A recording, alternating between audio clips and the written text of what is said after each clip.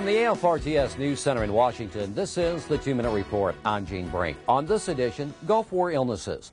Medical researchers are looking at an antibiotic as a possible treatment for the illnesses that continue to trouble some Gulf War veterans and puzzle their doctors.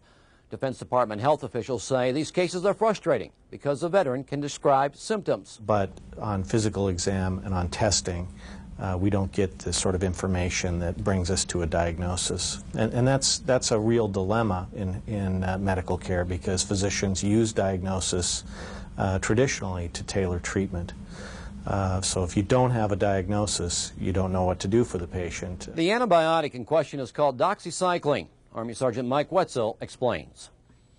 Doxycycline is effective against a bacteria called mycoplasma. Dr. Engel says some research points to mycoplasma as a possible cause of Gulf War illnesses, and some veterans reported relief from symptoms after taking doxycycline.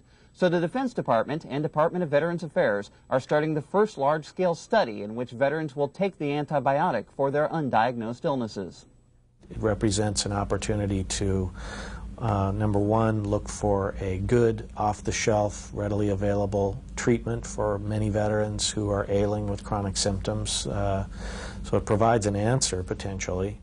And if the antibiotic is not the answer, it won't be proof, but it would be some compelling information that perhaps symptoms are not being caused by this organism. So Colonel Engel says the study results, positive or negative, will be useful to the scientific community and to Gulf War veterans. Gene? Thanks, Mike. More than 400 Gulf War veterans will participate in the antibiotic study. That's the 2-Minute Report. From Washington, I'm Gene Brink.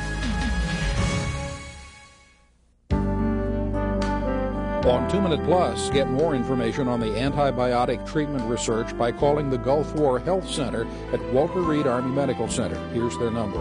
And for all the latest news on Gulf War illnesses, go to GulfLink, the Defense Department's official website on Gulf War illnesses. Here's the address.